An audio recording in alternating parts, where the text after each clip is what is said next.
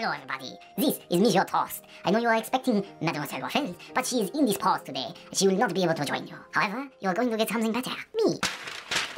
We are going to start by drawing the only thing that is worth drawing, and that is also me. You are in luck today, because you have me, and I'm going to be drawing me. 2 times the me. Now, if I could just find something to draw with that is not purple. Oh, that will do. Black. How appropriate. Like the color of Mademoiselle Waffles' heart. We'll start with a perfect toast shape.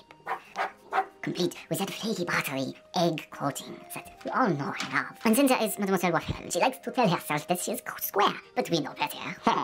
She is round, beautiful, beautiful eyes. A woman once stared into them for 29 hours straight. I had to stop her, of course, because a man has to blink after all. Ah, very nice.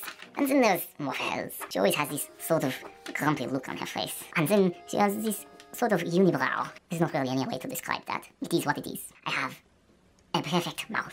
Perfect for sipping wine and kissing. And then also have a mustache. You wouldn't believe the hours and hours that people spend trying to get their mustache to be just right. But for me, it is easy. I was born with it. I have a perfect goatee. And for Mademoiselle Waffles, her mouth is such a derpy slash across her face. Sometimes her tongue hangs out like a dog. And then there are my beautiful abs, chiseled by the gods. Perfect. So beautiful.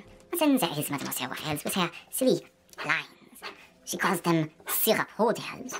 You don't know what that means, but I just say they are that thing that happens to you when you fall asleep on something bumpy. Now for the line work. I'm going to use a bold line to accentuate all my bold features, which is all of them. We start with oops, the line there. Nice square shape. Perfect. And then the mustache. Excellent. And the mouth. And the goatee. We can also use Reinhardt to fix mistakes, but with Mademoiselle Waffles, that is a very difficult thing to do. Oh, there, much better. Dude, seriously, are you in there again? What is that? Oh, pay no attention. Whatever he's saying, don't listen to him. He isn't even from France.